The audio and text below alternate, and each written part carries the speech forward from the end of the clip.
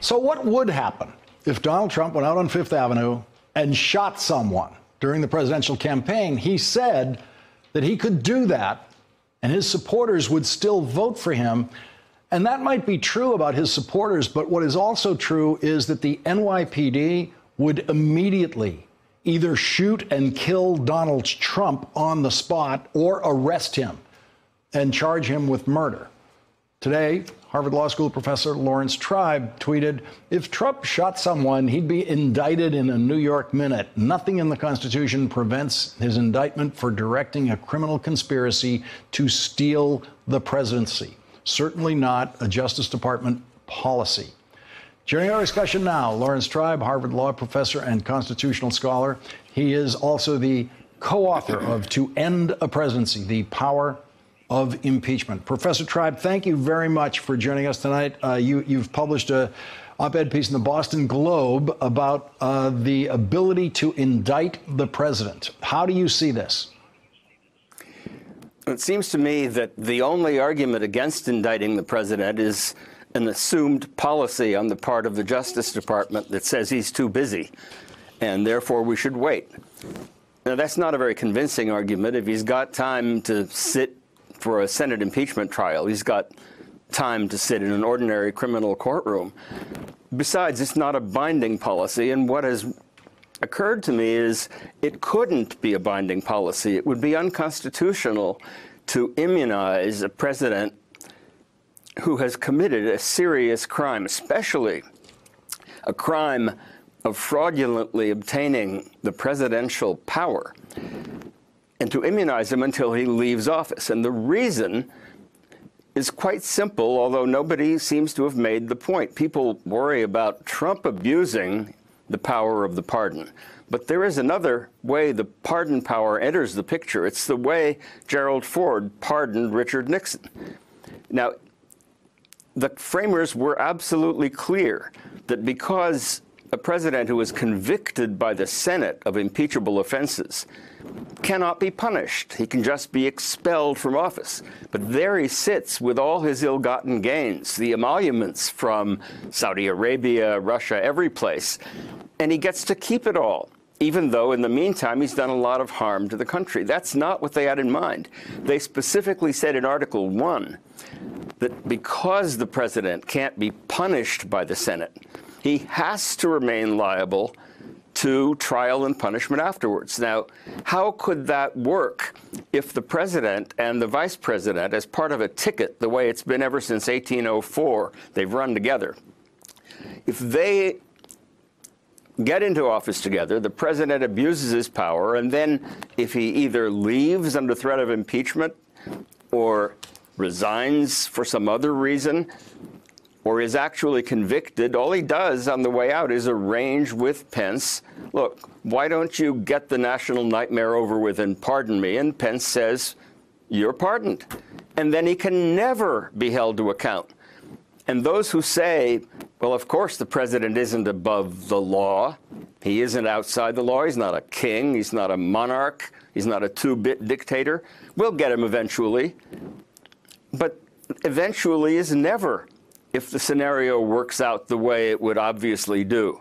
Now, I'm not saying there's necessarily a corrupt bargain between Pence and Trump, but no president is going to pick a vice president who isn't at least likely to give him a get-out-of-jail-free card on his way out the door. And that means that the only way the framers design to hold everyone accountable to the law can be made to work is not having a policy against indicting and trying a sitting president. If the president were indicted and openly indicted while he's still president, there's no way Pence would get away with pardoning him after that. The only reason that Ford could get away with pardoning Nixon without himself being impeached and removed for abuse of power is that Nixon had not been indicted of any crime. But in this case, we have what looks like a looming indictment of a serious felony that was directed and coordinated by the guy who wanted to be president in order to help him become president. Seems to me that all those people who've said that a sitting president cannot be indicted will have to reconsider in light of this serious constitutional argument. You know, I've always believed the president can be indicted simply because if the founders wanted otherwise, it'd be the easiest possible sentence to insert in the Constitution, to simply say that the president cannot be indicted. But it does seem to me that on the impeachment clause in the Constitution, there is the possible implication of this, because it says that after the president is impeached and removed from office, the president can then be indicted. That would be an implication, possibly, that the president should not be indicted while a sitting president. Do you think that, you don't seem to think that is a strong enough implication in the Constitution, if it is one? I think it is not a strong implication. On the contrary, it gets things upside down. The language that you're talking about, Lawrence, of Article 1 says that the judgment in an impeachment case shall not extend further than removal from office and possible disqualification, but the person convicted shall nevertheless be liable and subject to indictment, judgment, and punishment according to law. That says he shall be liable. And if he could be pardoned easily by the person who assumed the presidency without ever being elected, by virtue of being the vice president, could simply wipe that away, then he would not be liable to punishment.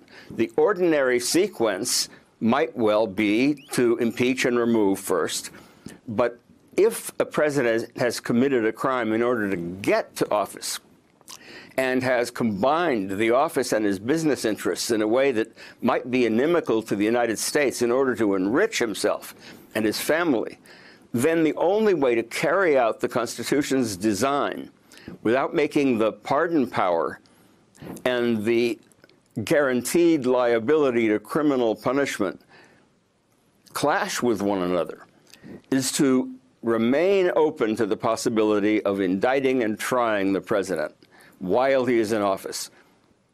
And it seems to me that that's the only coherent way to read the Constitution and to understand its history. Because the framers said they were concerned about the corrupt acquisition of presidential power.